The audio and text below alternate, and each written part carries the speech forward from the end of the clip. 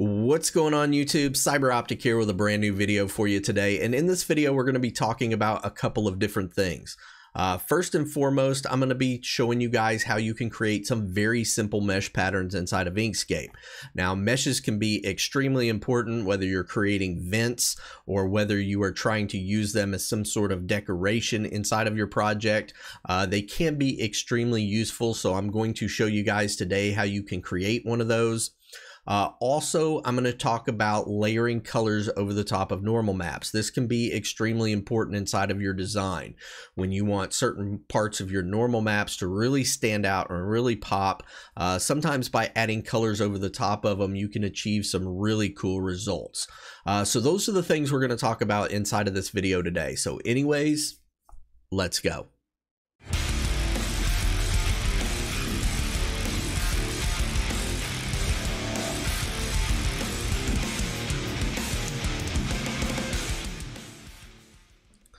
So one thing I want to note here at the beginning of this video, if you are brand new to this channel and you have not yet watched any of the older videos, there's going to be a lot of information in this video that will not make a lot of sense to you.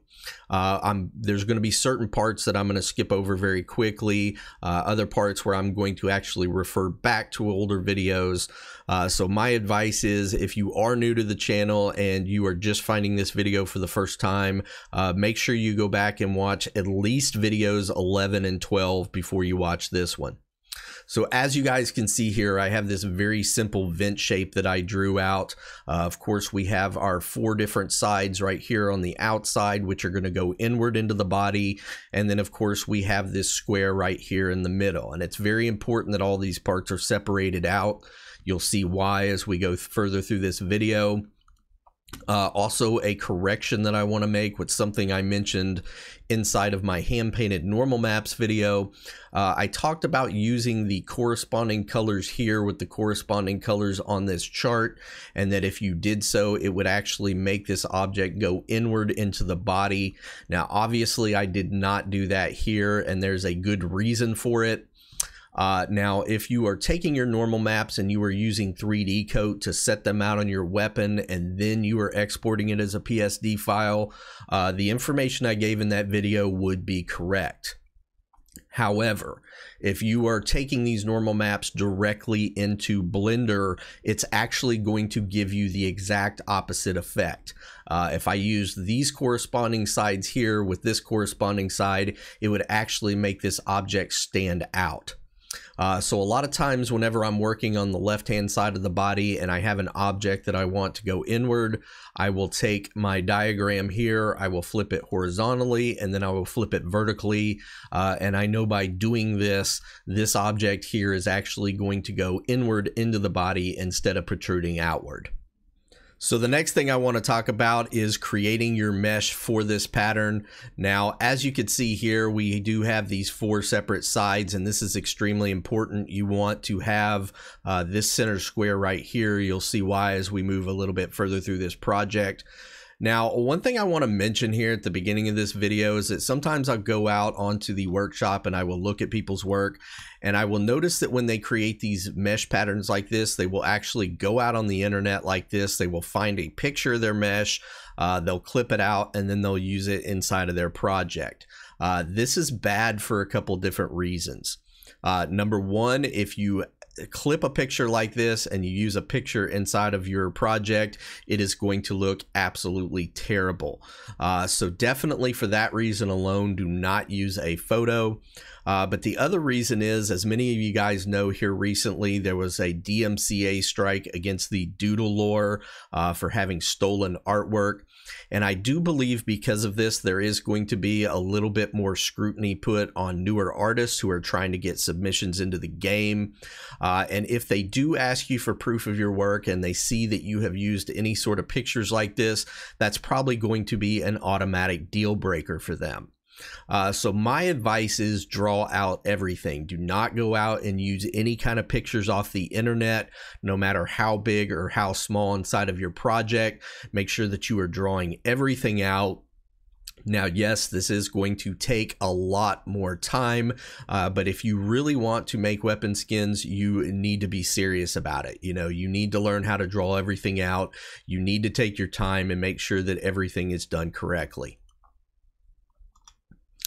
So real quickly, I am going to show you guys how to make a very simple mesh pattern inside of Inkscape. So I'm just going to move over here where I've got a little bit more room to work. I'm going to start by pulling in two 45-degree guidelines from this side, two from this side. I'm going to pull in a horizontal and a vertical line. And then we're just going to connect up all of these corners here. So let's go ahead and start with this one. Let's connect that one to that corner, this one to this corner. Let's connect that one. Now, as you can see, I have a very basic diamond pattern here. The reason I'm going to do a diamond pattern is that it will make my mesh run at angles. I just personally prefer that. However, you know, use your imagination if you would rather do this with triangles or squares or other shapes. You know, feel free to get creative with this and come up with some of your own patterns.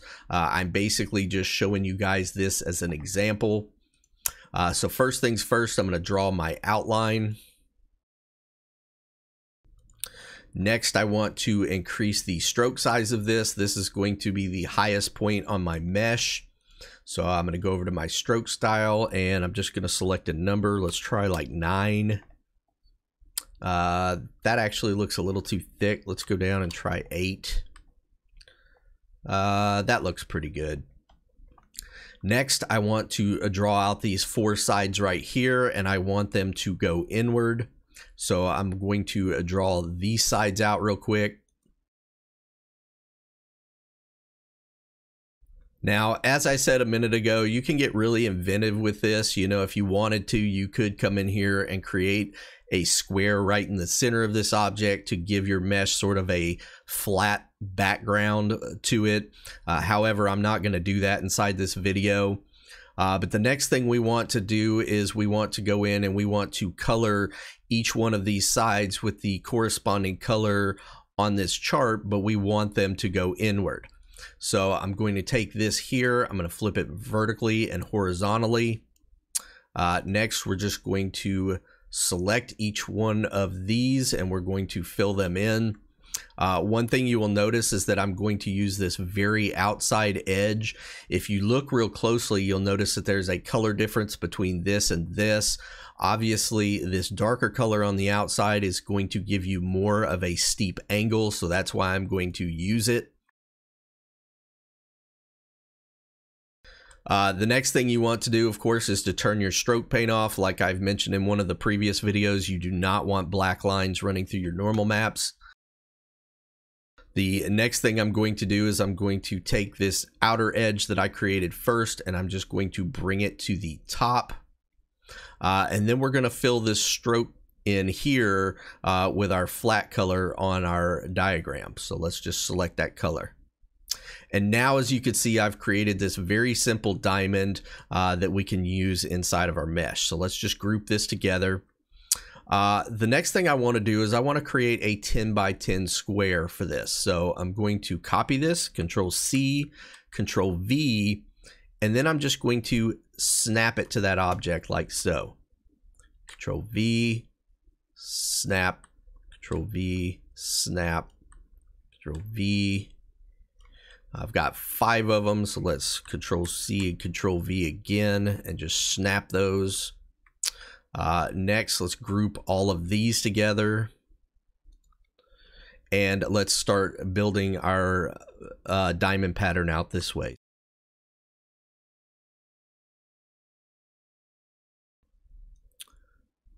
The next thing I want to do is I want to group this together, and I actually want to make my mesh a little bit smaller. So I'm actually going to make 4 of these and stack them next to one another just so it makes our grid pattern a little bit smaller. And then we're just going to group all these together. So as you can see, I was able to make this very simple grid pattern, and I was able to do it in about 3 minutes inside of Inkscape. This is just very simple to do. It doesn't take a whole lot of time, and by creating this ourselves, this is going to look so much better once we get it to our project. So now I have my grid. The next thing I want to do is I want to clip this out to fit on the inside of this. So I'm going to take this middle square here, and I'm going to Control C and Control V to copy it. I want to leave the original alone because the next part of the video you'll see why. I'm going to bring this square to the top, and I'm just going to place it right here inside of this object.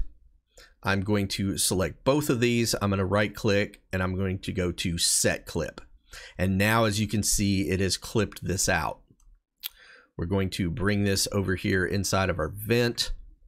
We're just going to make sure that it aligns perfectly with the inside of our vent here. And then at this point, we can just scroll over these and group this together. So as you guys can see, we have created this very simple mesh pattern. It did not take very long to do, and I guarantee that you're going to be a lot happier with the results by drawing it out like this once you get it into your project. So the next thing I want to talk about in this video is using colors to accentuate certain parts of your design whenever you are creating normal maps.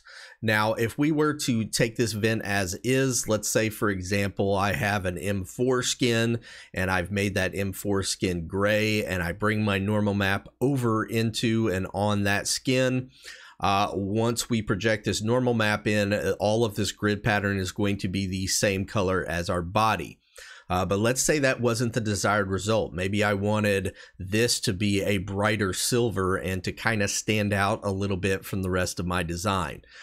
This is where stacking colors on top of normal maps can be very important. This is something I haven't really talked about yet in any of my previous videos. However, if you do want some of these parts to really stand out, you can stack colors on top of them.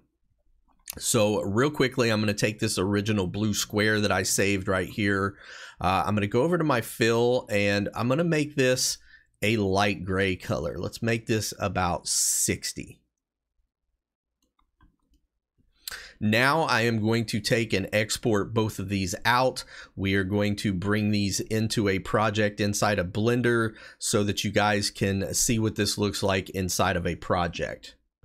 So as you guys can see here, this is a project that I am currently working on, and I have actually created a gray color for the body of my weapon, and I've kind of got this silverish hardware right here.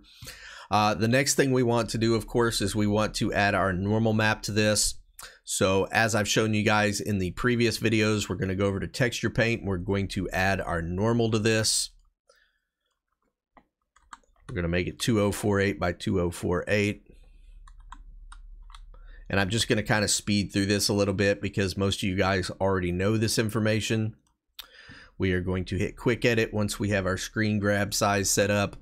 We're going to bring our normal in here. We're just going to place this maybe like that. I'm going to delete my layer 1, file save, and apply. And now if we go back over here into shading, you'll see that we have this really cool vent pattern inside of our design, and this looks really, really good. It really stands out. But obviously right now as is, this mesh is the same color as our body, and I really want this to match the rest of my hardware. So we're going to go back over into texture paint. We're going to export this as a template. We're going to bring our color in. Let's just get this centered in the middle right here. Let's delete layer 1. Go back over into our Blender. We're going to create our base color. The color of my weapon is 505050, so we're going to make sure that matches. Click OK, quick edit. Go to our color here, select all, edit, copy merged, Control Shift V, delete layer 1, file save, and then of course apply. So now if we go back into our shading, you'll see that this looks much better. Our mesh pattern sort of has a silvery color that matches the rest of our hardware, and it really stands out and pops now. It's definitely a lot more prominent than it was before. So this is something that I really wanted to show you guys inside of this video. There could be times where you have these normal maps like this and you really need them to pop inside of your design. And so layering colors over the top of them can really achieve that. You know, let's say, for example, I wanted this mesh to be green, or maybe like I had mentioned earlier, we created these little squares right here in the middle. So it had a background, and I want the background to be green, and I want my mesh pattern here to be black or something. You know, you could basically do whatever you want by layering colors over the top of these normal maps. So real quickly at the end of this video, I did want to show you guys a couple more examples where layering colors over the top of your normal maps can really make certain parts of your design stand out. Now the first thing you'll notice right here at the bottom is, of course, these vents. These were created a lot the same way that we did earlier inside of this video, where we added our meshes and then of course added our colors over the top of them to make them match our hardware. But this is another example right here. You can see that I have these parts that are protruding outward that are the same color as my body, but what I actually did was I came in here and created a black square and cut out around these objects and put this black right here in the background to really make these parts stand out. I also added some green right here to this button as well. So this is just another example of a way that you can use colors and normal maps together to really make parts of your design stand out and make them very prominent. This is another example that I wanted to show you guys. Now, when I first started drawing this normal out right here, I was actually really surprised that it came out the way I wanted it to. So this was sort of a happy accident. As you guys can see here, I have this green tube with these cells on the inside of it. And then of course I have some silverish material and then these studs right here. But this again is just another example that I wanted to show you guys of some really cool things that you can do. Once you get your normal maps drawn out, you can come in and add some colors and some shadings and things to your colors, and then layer it over the top of one another to come up with some really cool objects like this for your design.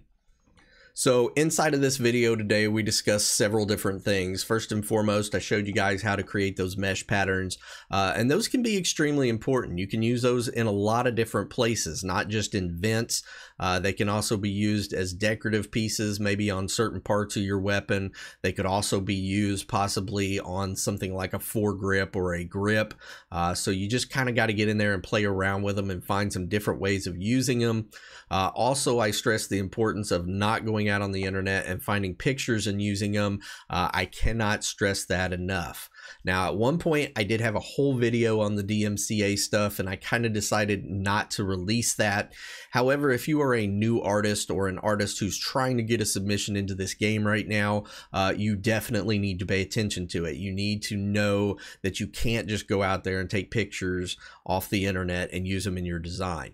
You need to be able to show proof of all of your work moving forward. I do think that's going to be extremely important, so I did want to stress that in this video as well. And then finally, of course, we talked about layering colors over the top of normal maps, and this can be extremely important as well. This can really make your design stand out from other people's, which is obviously very important in this world. So hopefully you guys got a lot of good information out of this, and I cannot wait to see what you guys do with this. Anyways, thank you guys so much for watching this video. I really appreciate it. If you would, please leave likes or comments down below, and make sure and hit that subscribe button because it really helps this channel out a lot. Thank you guys so much, and we will see you in the next video.